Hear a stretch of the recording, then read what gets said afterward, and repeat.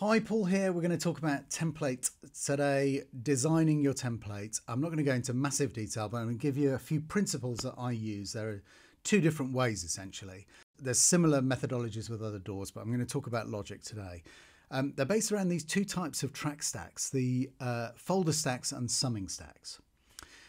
And they both have their advantages and disadvantages. I'm going to outline a few of those now. So, in this template, which I use for this particular track, I'm using summing stacks. First of all, you can select a number of tracks if you want to create a stack out of your vocal takes or whatever.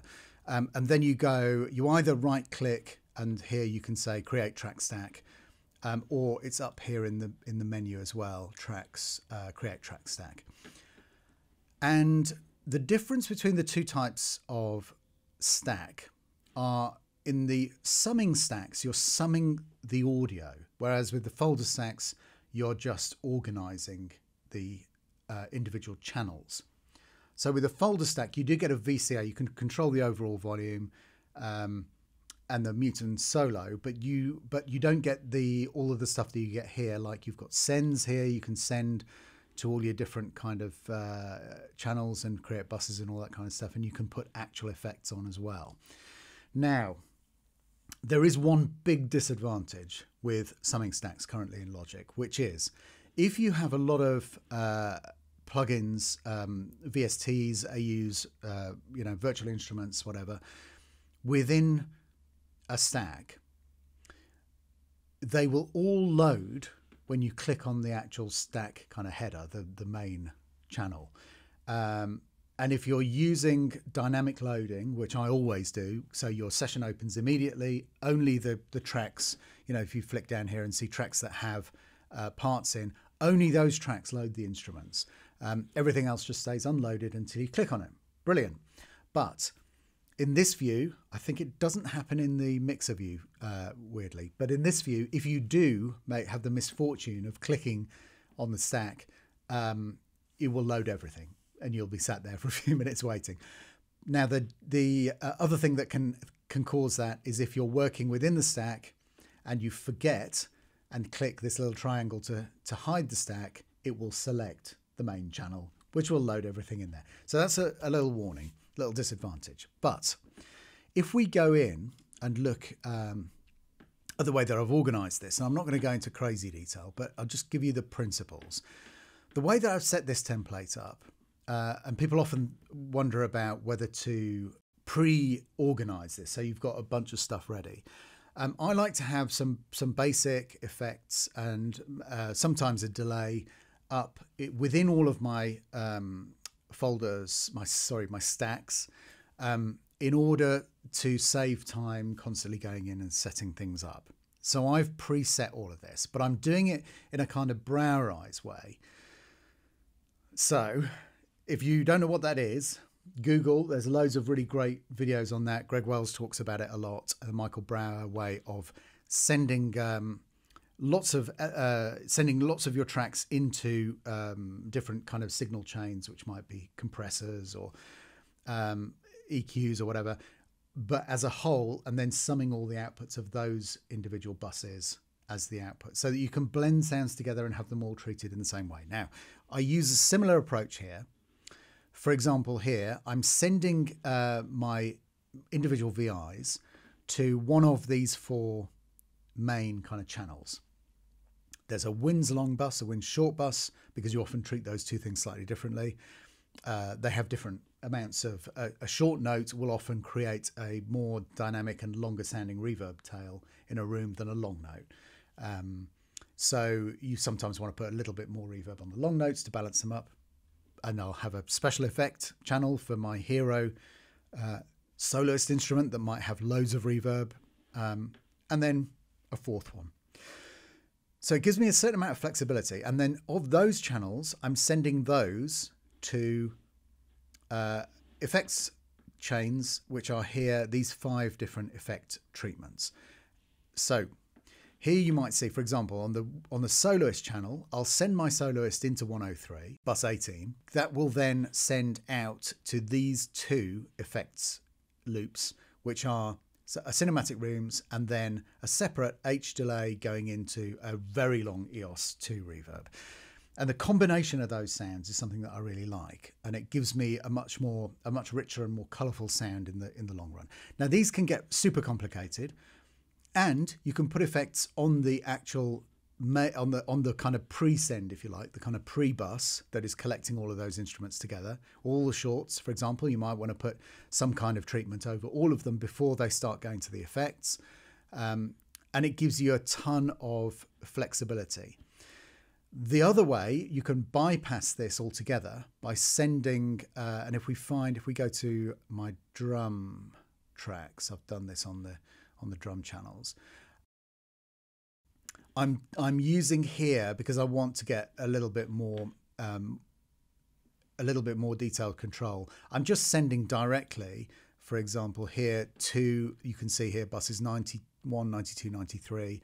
And these three treatments that I've got, I'm bypassing my Browerize thing. So it's one of those things that you've got it set up, and then you can approach it two different ways. You've got the creativity of being able to, even within the same session, of approaching your effects treatment and your processing of the sounds.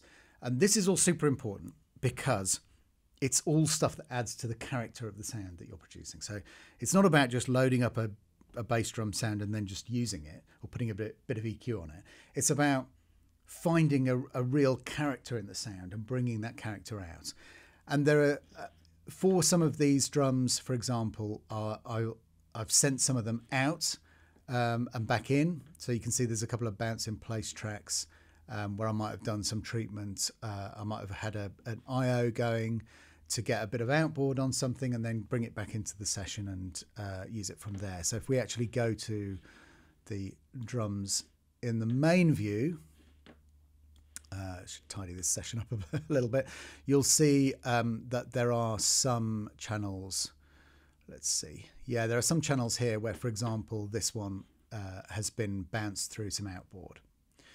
So let's start with the drums. I'm going to give you a very quick example of a bit of this stuff. We'll solo, where have we got? So we've got some interesting bits and bobs in here. I'll just solo all of these tracks and give you a quick blast, and we'll get the mixer back up. And you can see that I'm really carefully, finding the character of each of the sounds here.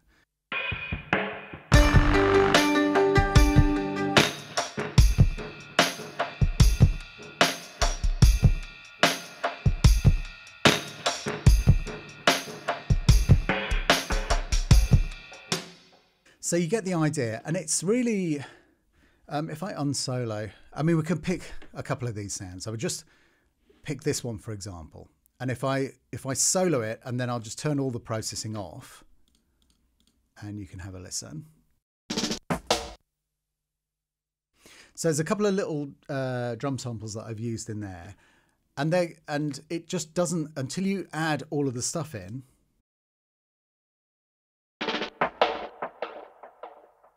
You've got to find the character in every sound and really just fine tune it. And I've kind of combined two different approaches here. They're very, very similar, but these are my own organic recordings. So if I highlight this track, let's find where the notes are. So you can see they're kind of scattered all over the place, but they're sounding really nice.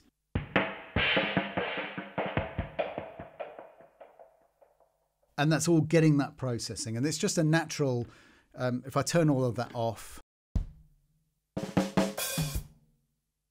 So you can see I'm not using any of the effects on here. It's just raw.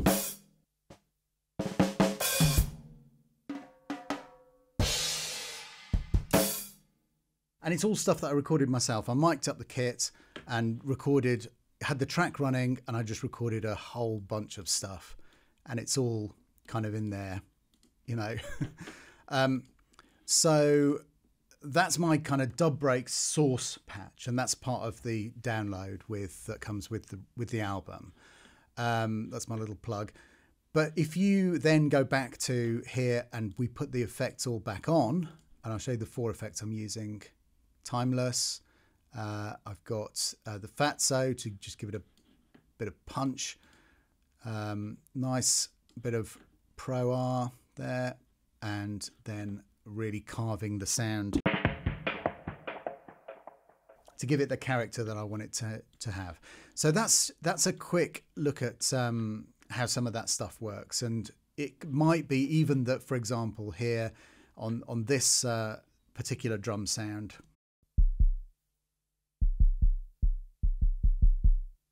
and you can see that I use different, I kind of combine different sounds. So like I've got a number of different bass drum sounds that I'm using, and some of them are fulfilling certain jobs. Some of them are just doing little cross rhythms. Some of them are just kind of, you know, filling in the sub area. And it's all part of getting that character. But as you can see, this approach gives me quite a lot of flexibility in how I'm going to treat all of the different sounds. Now, the one thing that's in common to both templates is if we look at here, the live stack, I'll always have a bunch of channels that are set up, and it could be just with a microphone ready to go. It could be just a single input with no treatment on it whatsoever. It might be that you've got things going through specific, you know, you might have a couple of mics set up with different preamps on them. Even going through an outboard compressor before it hits the actual channel.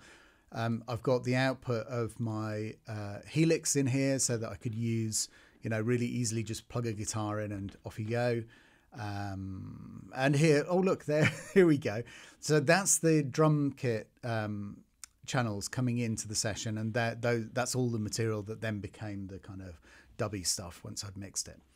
So it's really useful to have that stuff set up so that when you get an idea, you can really quickly go in, switch a channel on, and just grab an instrument and play. And then you can once you've captured the idea, you can refine, you can set up a different mic, whatever it is. But the key thing is to keep working fast, and that's what my template enables me to do. Now, I know there are also advantages to starting with a total blank page, which means that you're not going to kind of go for the sounds that you have preloaded in your template, and maybe you think a bit more before you load a new instrument. But to be honest, I like to have something set up. You know, there's such an advantage to having things like this, all of these channels ready to go, ready to open. And even in the synth area where you've got here in the synth stack, you know, I've got all my favorite synths. You see all the usual suspects, the incredible Dark Zebra, the Repro, the Yuhi stuff. I love Yuhi stuff. I haven't used Serum in this. Phobos, so many incredible sounds in Phobos. And then some stuff from Olafur Arnold's, and then a few outboard things. So, you know, there'll be things where I'm using, for example, my SE1X is an outboard synth. It's a really great bass synth. And then there's some stuff that I've just kind of played in. So that's kind of like the synth equivalent of having your mic channel set up. So everything's ready to go. It does take a bit of preparation, but once you've done it once, you can then adapt that template to other jobs. So you can just drag whole kind of chunks of it into a new session and create a new template derived from the settings in the old template. So what is the other approach?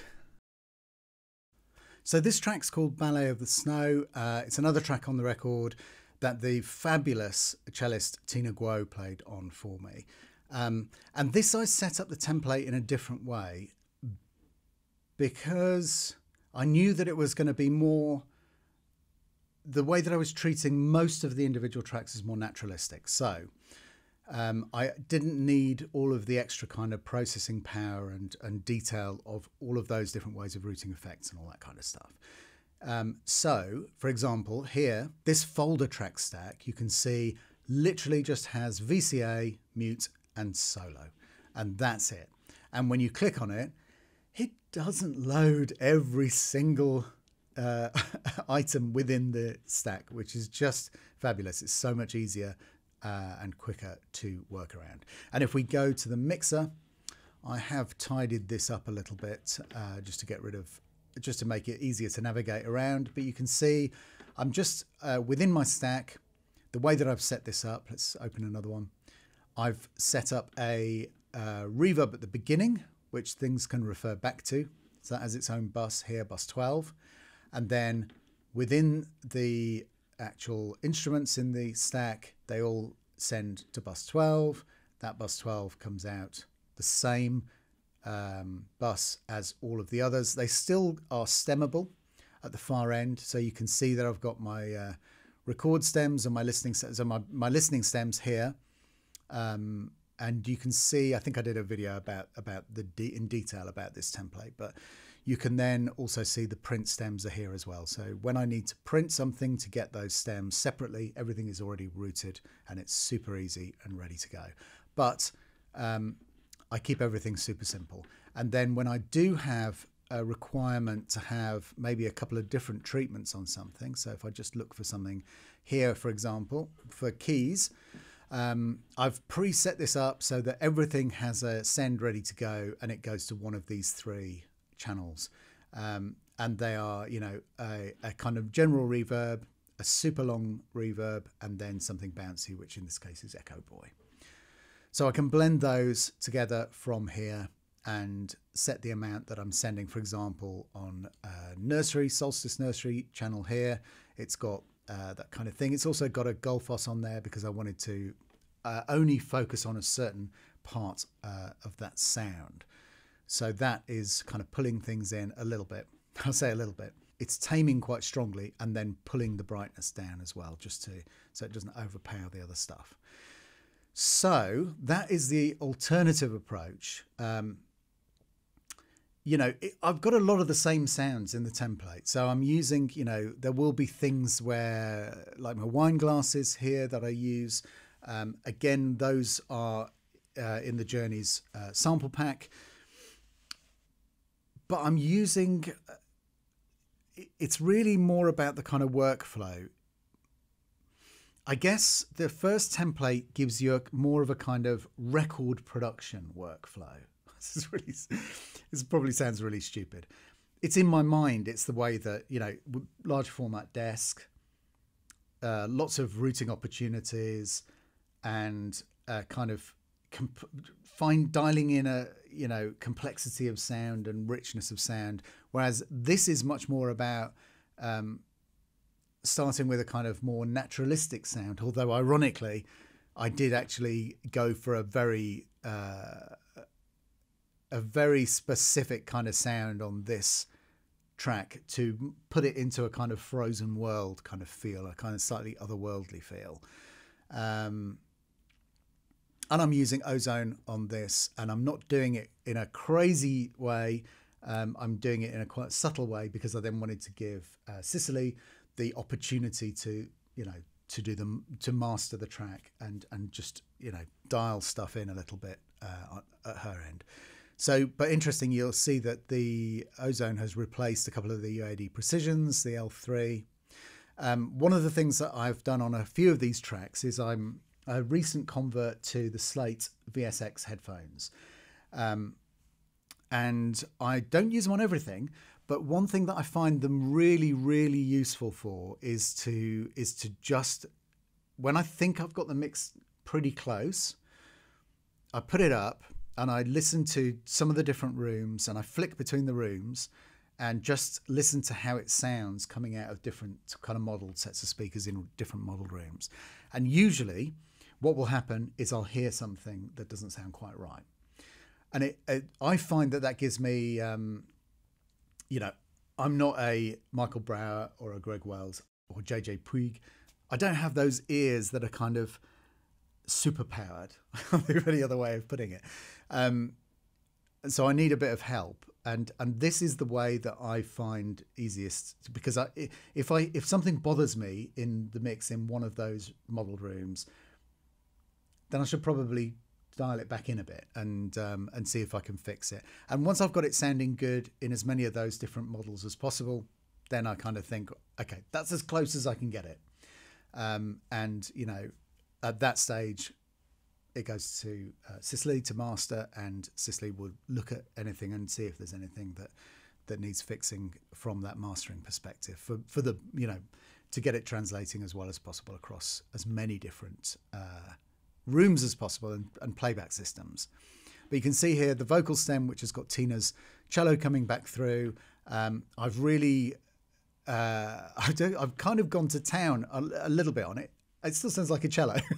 I wanted to make it a character in this snowstorm that you can kind of see, and it's singing through. It's not like it's quiet or anything, but I wanted to give it a slightly different twist on the actual sound, so it wasn't too naturalistic. So that's my little channel here. You know, there's a few little things that's super simple. I just put the Neve on because it adds just even just running it through the model without really too much on. It's got a little bit of compression on, but not too much. Obviously a bit of bounce, and then my reverb. And this is one of those few occasions where you've got a heroine instrument and you want to get the treatment exactly right just on that channel. So I wasn't worried about, you know, I wouldn't go through putting reverbs on every single channel, as I've explained. That kind of stuff, for most of the instruments, you can group them together and get everything sounding lovely. So that's the two approaches. But as you can see, even though I've tidied up the session, you know, in my live stem, I've still got this stem of performed cymbal swells, which I recorded live. I do record, you know, I do kind of put stuff in live as and when I just want a bit more control over it than you can typically get. Or, you know, it's just nice to have a blend of naturalistic live sounding things and things that are kind of maybe slightly arch in their presentation, like the these lovely glass glockenspiels, which you can take them and then you can kind of really give them an identity within the track. And as you can see, I've got plenty of bouncy, reverby effects, even those recorded in Air Studios, so they really are soaked in reverb. But playing that just reminds me, there's one other element to this. Now, I try to get my template sounding as good as possible, as close as possible to the finished track as I go, so that I'm inspired to play better and come up with better ideas. There's a downside to that, which is that you sometimes end up you build up a latency and it makes it harder to play into the session. But it's super simple. On here, customize control bar and display, you can set up all those different things that you want. And one of those things that I always have set up is low latency monitoring. And you just click that, and then it removes any plugins with loads of latency, and you're kind of close to the sound that you were hearing before, but it's immediate. You can feel, you know, you're back to playing and hearing at the same time, as opposed to that which has got that slight delay. So excitingly, and earlier than I thought, I've got some CDs.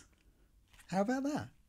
So I'm going to start, I've got to just get my head around, I know I'd set a release date, official release date of April the 16th, but I'm going to start sending these out earlier. And I just need to get my head around the process of the postage system. It's all set up. But it's obviously the first time I've done it. So I'll get into a flow and then they'll all be winging their way out. But it's kind of ridiculously exciting to have the actual physical thing in my hand. And I have got the first track that I'm releasing to streaming is available now to pre-save in Spotify. And that is the final track on the album, which is Nocturne. It's a very stylized, but I think beautiful, peaceful, but harmonically interesting piano piece. And I thought it's kind of interesting and in a slightly perverse way to open streaming with the final track on the record. But it seemed to be a good one to start with. So we'll see what happens. And I think the way that I'm going to do this, I'll probably release 3 or 4 tracks from the record over a period of, you know, weeks, a couple of months maybe, and then I will put the full thing up. But for now, you can get it on the shop, but also as a digital download if you don't want to get this shipped out to you. And there's the little sample library that I put together that comes with it. So There we go. That's my sales pitch. The streaming thing is quite interesting, and I'm going to show you how it goes. I'm starting with a brand new, baby fresh streaming identity because I had to tidy up. When I looked at my presence on Spotify and Apple Music and all that stuff, I was like, oh, this is a total mess. And half the stuff up there isn't me, misattributed and all kinds of stuff. So I've sorted that out. For the most part, it's in progress, and I'm starting with, as you can see, 0 listeners. So I actually noticed that I just changed my link tree. I put a link tree up yesterday with this pre-save, and I've now got 4 listeners. So overnight, I've picked up 4 new listeners, so I'm very excited about that. Not that there's anything to listen to yet, but there will be very soon. It's the 26th of March, next Tuesday. It will be uploaded, the first single, and ready to listen to. So I look forward to getting feedback, to see what you think as I'll release each new track. I'll talk about it a little bit. And yeah, we'll share this journey together. We'll see where we get. See if we can get into double digits on the listener count. That would be exciting. But I'm having a lot of fun. And while, you know, I'm incredibly busy, obviously, with Spitfire stuff, this is my kind of little side passion project of being able to put some of my own music out into the world as well. So thanks for coming on this journey with me. We are going to dive into creating your own sample library the next time. Now, I don't know a lot about merch. You know, there's obviously, you can make t-shirts, you can do posters, there's all kinds of different things. This has become really apparent that this is the only area of growth in the music industry as a whole, the only significant area of growth. Even as streaming starts to drop off now, weirdly, sales of physical product, whether it's vinyl, CD or whatever, with something extra, something special added, whether it's, you know, like I say, some kind of merch or experience or whatever, that is growing again as we're becoming more interested in really connecting with the people whose music we love. So I think it's interesting. And the thing that we can do as kind of, you know, these kind of pseudo-scientific musicians, composers sitting in our darkened rooms, is we can make sounds as well. And maybe that's an extra element to merch that you might consider. And we'll see how it goes. But that's what I've done for this. So I'm going to show you how I did it and how easy it is to program up your own little sample library in Contact. And that will be the subject of the next video. So stay tuned, click the thingy, ding the bell, whatever it is, subscribe, subscribe and like, and I'll see you on the next one. Cheers.